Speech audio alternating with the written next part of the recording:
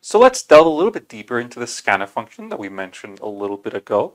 If you recall, scanf is a function that allows us to read user input into our program, usually done through the terminal. And like printf, this function can be found in the stdio.h file. That's part of the C standard library. So if we want to use scanf, we must make sure that we are including stdio.h. And now let's kind of look at the syntax for scanf. As you can see, we take a couple of inputs, the first one being a format string, and then we take a couple of addresses. We don't really have to know what addresses are right now. They'll be discussed later in another video. But just think about addresses as the locations where we're going to be putting the values that we're reading in from the user.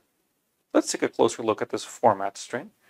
The format string just tells scanf how we want to read in the values that are entered by the user. And here's an example format string that we could use in scanf, which is %d, %f. If you remember our conversion specifiers, %d stands for an integer and %f stands for a floating point number. So if we were to use this format string in scanf, what would happen is we would first try to read in an integer and then we would try to read in a floating point number. Now let's look at these addresses. The addresses, like I said, are just the locations where we're going to store the values written by the user. We usually want to store values within variables, and the way that we provide an address to a variable is by typing an ampersand followed by the name of the variable that we want to store the value in. And also, we have to provide an address for every conversion specifier in the format string, and the order in which we put in these addresses does matter. So if we look at the previous example with %b and %f, if we first try reading %d, we would read the integer, and then we would try to store its value in address 1, and then we would read in the floating point number, and we would try to store its value in address 2. So as you can see, there's a one-to-one mapping between the conversion specifiers in the format string and the addresses that we enter into scanf. If this still doesn't make a lot of sense, we have a simple example here where I'm defining two variables that I want to populate with values written from the user, and we're prompting the user to enter values for these variables, which are the age and wage in dollars per hour. And then we call scanf with a format string %d, %f, so that we first read in an integer and store its value in age. And then we read in a floating point number from the user and try to store its value in wage. Then we just repeat the values back to the user. So let's try running this program and see how it works. As you can see, I have my Visual Studio Code editor open with the same program that we saw in the slides. So let's try running it. As you can see, it compiles with no warnings. So right now, let's just do /scanf1. And as we can see, we're prompted for the age and the wage values in dollars per hour. So let's enter something in, 22 and 34.5 as an example. And when we're entering these values, we can separate them by any form of white space. This could be just hitting space on the keyboard or hitting enter after every value. It doesn't really matter how you enter them, just as long as there's some white space in between values. And as you can see, we get the values that we've entered repeated back to us. But if you're particularly observant, you might see that there are some flaws with how we're doing things right now. And this is that we are putting a lot of trust on the end user. We can't really guarantee that the user is going to try putting in an integer and then a floating point number. We can always assume that the user could put in a value that doesn't make sense. So let's try entering something in like blue and hello. If we hit enter, we can see that the values that are repeated back to us don't make a lot of sense. And this is because we're trying to interpret blue, the string, as an integer, and then we're trying to interpret hello as a floating point number, which, as we might imagine, does not provide us with useful results. But how can we check that the types of data entered in by the user are the types that we're expecting to read into our program? For this, we'll need the return value for scanf. After we call scanf and read in user input, we will get an integer returned back to us by scanf, telling us how many values were read in properly. So if there was a type mismatch when reading the values, we would see it reflected in the return value for scanf. So let's try making the program a little bit safer by adding some error checking. As you can see, I have this sample scanf2.c program, and it looks practically the same as the one I showed before, except there are some conditional statements. We haven't really seen this notation, this if-else notation, but essentially what's going on is there's a condition within these round brackets, and if the condition is true, we will run line 9, and if the condition is false, we will run line 11. The condition that we're checking is if scanf, the return value for scanf, is equal to 2. We choose 2 because there are 2 conversion specifiers in the format string, so that means we're trying to read 2 values. So we're checking if the number of values that were correctly read in is 2. So if we try running this program and see what values it prints out when we enter kind of unconventional inputs, we can see that it prints out type mismatch aborting. So it is not printing out the values back to us because the values that we would get would not be particularly useful. But if we were to run this with values that do make sense, like 22 and 34.5, then the program works as expected. So as you can see, the return value for scanf has helped us make this program just a little bit safer.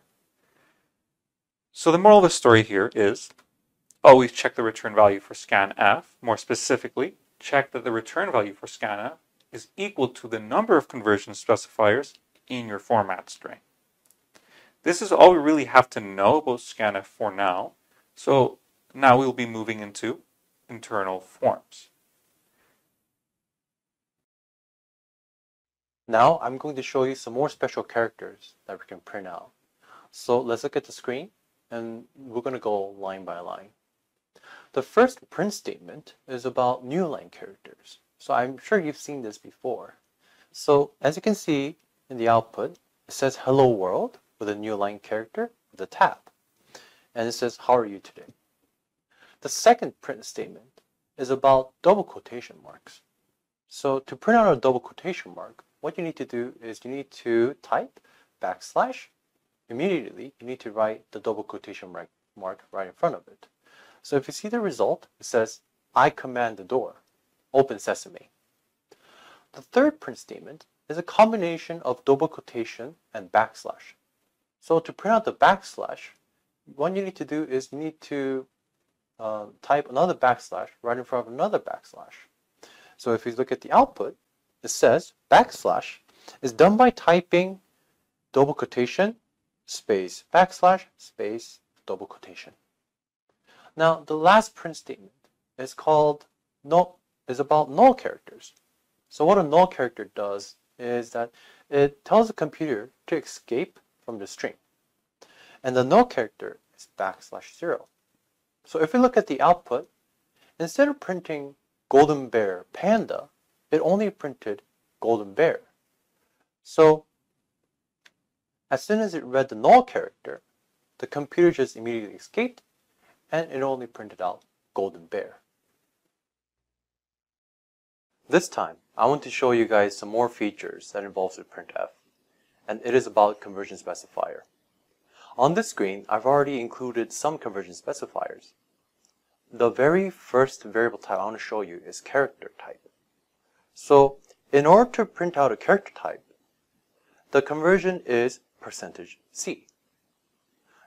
If we look at the output, it printed out 1. Now, one warning with the character type is that you have to use single quotes. If you use double quotes, then C will understand this as a string. So please use single quotes. Now, next one is Boolean.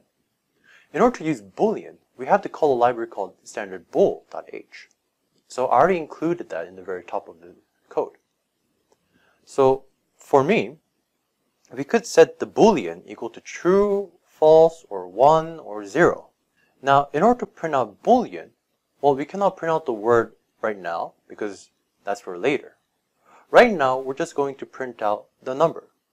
So in order to print out the number, we use %d.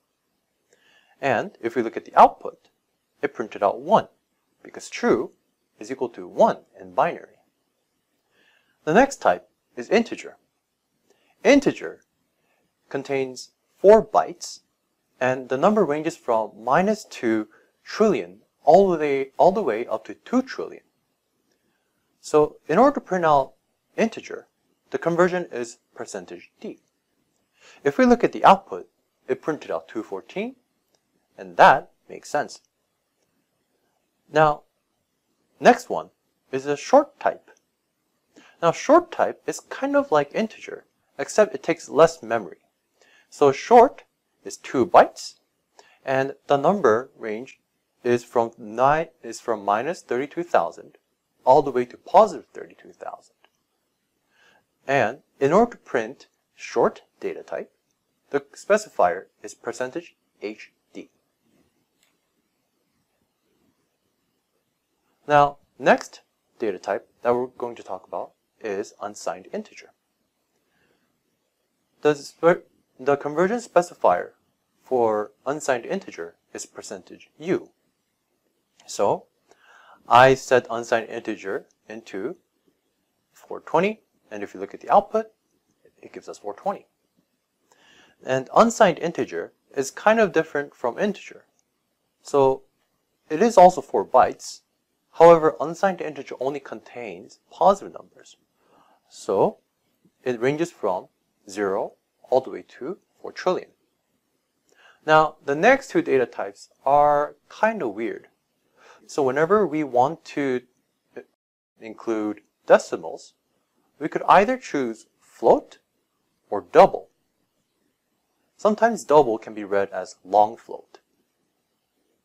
Now, float is 4 bytes, and it ranges from -3.4 times 10th to the 38th power, all the way to 3.4 times 10 to the 38th power, and it is accurate up to 6 decimal places.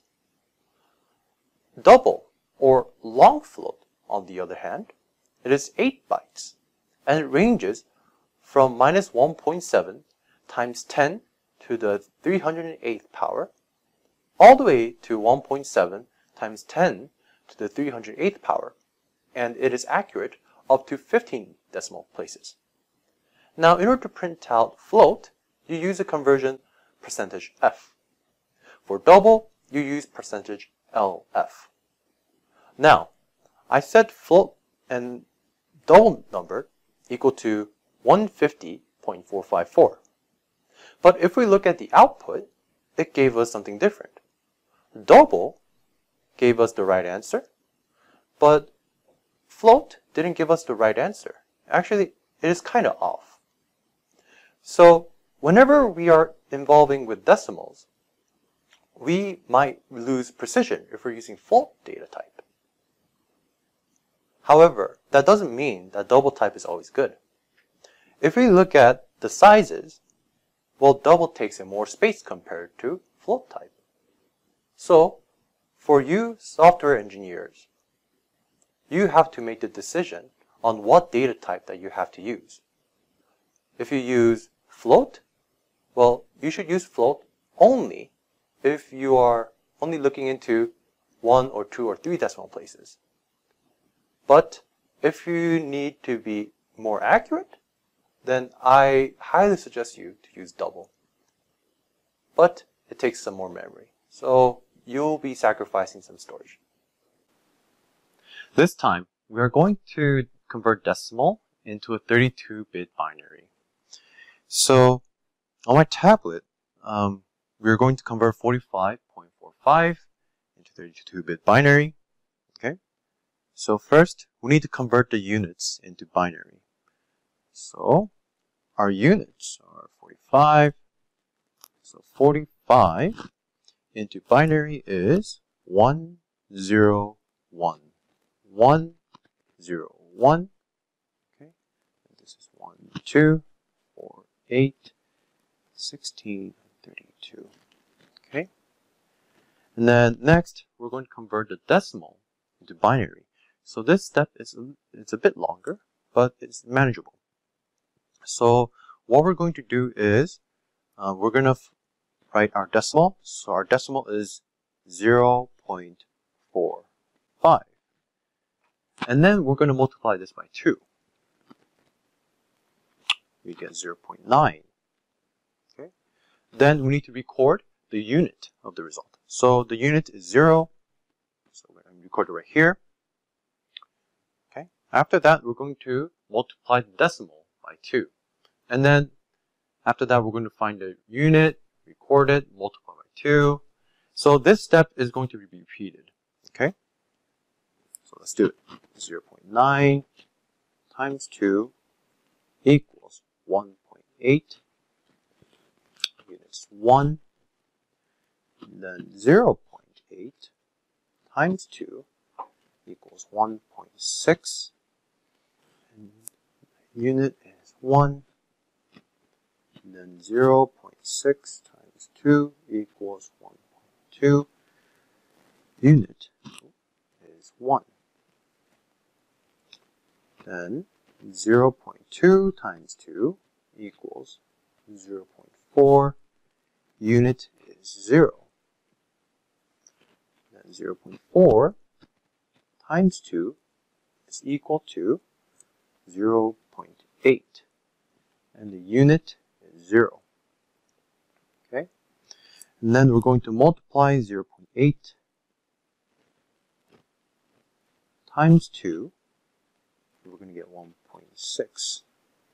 And our unit is 1. So I can stop right here. The reason is because this step right here, 0.8 times 2 equals 1.6. We've already seen this happening right here. So which means after this 1, we are going to see another 1, and we're going to see 0, 0, 1, 1, and then etc. So this step right here, it is repeated. Okay? So let's go to step 3. Step 3 is combining of all of the previous steps. So step 1 and step 2. So what I mean by that is we're going to grab the results from step 1 and then we're going to write that first. 1, 0, 1, 1, 0, 1. And then we're going to write the decimal. So we're going to write a point, and then grab the results from step 2. So which is 0, 1, and then 1, 1, 0, 0. And then, as I said before, this part, 1, 1, 0, 0 is repeated. So next we'll go to step 4. So step 4 is changing the previous result into a scientific notation. So if I change this into scientific notation, it will be 1.0, 1, 1, 0, 1, 0, 1, and 1, 1, 0, 0. And this step is repeated. Okay? But now, we need to remind ourselves, this is no longer base 10. This is a base 2. So, I need to write times 2 to the power of 5, not 10 to the power of 5. Okay? So then we're going to go to step 5, which is to find the sign bit, the exponent, and the mantissa. Okay? So to find the sign bit, okay, we need to look at our original problem, which is positive 45. So if our original problem is positive, then the sign bit is going to be 0. If the original problem is negative, the sign bit is going to be negative. The sign bit is going to be 1. So, as I said, the sign bit should be 0 because it is positive 45. Okay. Next is to find the exponent.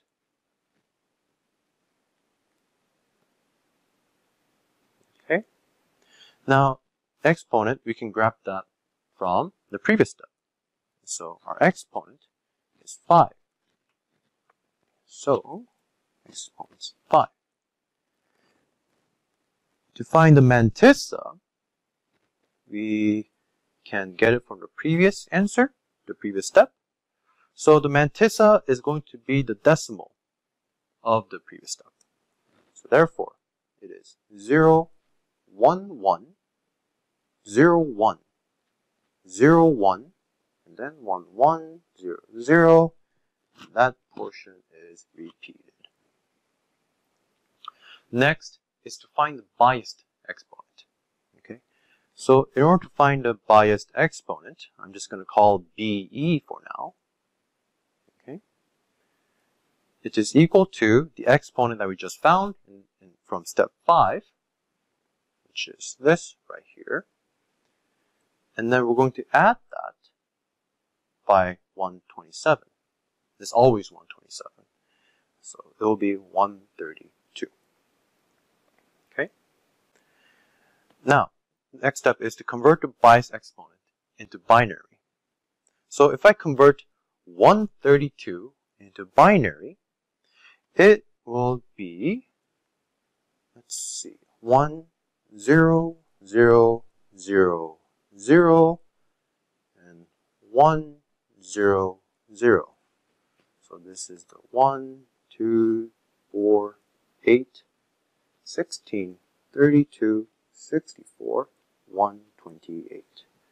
So 4 plus 128 is 132. Okay? So we're at the final step. So in order to do the final step, we need to combine all of the previous answers. Okay? So we're going to start off with the sign bit. So the sign bit, we said that is 0. You can find out from step 5, right? So this will be 0 right here. The next 8 will be the exponent, okay? And we can grab that from step 7, which we can find it from here. So it is 1, 0, 0, 0, 0, 1, 0, 0. Okay? The next 23 are the mantissa. Okay? So to find the mantissa, we need to go to step 5. And mantissa can be found right here. So, let me just separate this, okay? So that's the sign bit. And after this black line, it's going to be the mantissa. So it's going to be 0, 1, 1, 0, 1, 0, 1, 1, 1, 0, 0. But 1, 1, 0, 0 is repeated, right? So we need to fill the entire 32 bits. So let's keep on writing this. So 1, 1, 0, 0, 1, 1, 0, 0, 1, 1, 0, 0. Okay? I think that's it, but let's just double check. So if I count all of these bits, it should be 32. So 1, 2, 3, 4, 5, 6, 7, 8, 9, 10. Okay? 1, 2, 3, 4, 5, 6, 7, 8, 9, 10. 1, 2, 3, 4, 5, 6, 7, 8, 9, 10. 1, 2. So that's 32. Okay? So this is how you find the 32-bit binary of a decimal. This time, I want to teach you some of the major problems with floats. And I want to tell you how imperfect it is. So on the screen, you can see a very short C code. And the very first line after the main, I made a float variable called x, and it contains the result of 0.6 plus 0.7. And the next line is very simple. All it does is just prints out the float x with up to 20 decimal places. So we should expect that the answer should be 1.3 with 19 zeros. However, it gives us something completely different. Instead, it gives us 1.29 and with some other numbers. And as you can see, it has some round off error. I want to tell you guys a very short history and where the float didn't really work. So back in 1991, the American military, they released an anti-missile system called the Patriot into the Saudi Arabia. And its purpose was to take down the Scud missiles and to protect the military base from those missiles. However, something odd happened. It didn't take down a single Scud missile. And due to this, 28 American troops were killed, and the Americans had to take the blame for it. So a lot of engineers, they looked into Patriot, and they're trying to find the reason why it wasn't working. After some research, they found out that they were using 32-bit float.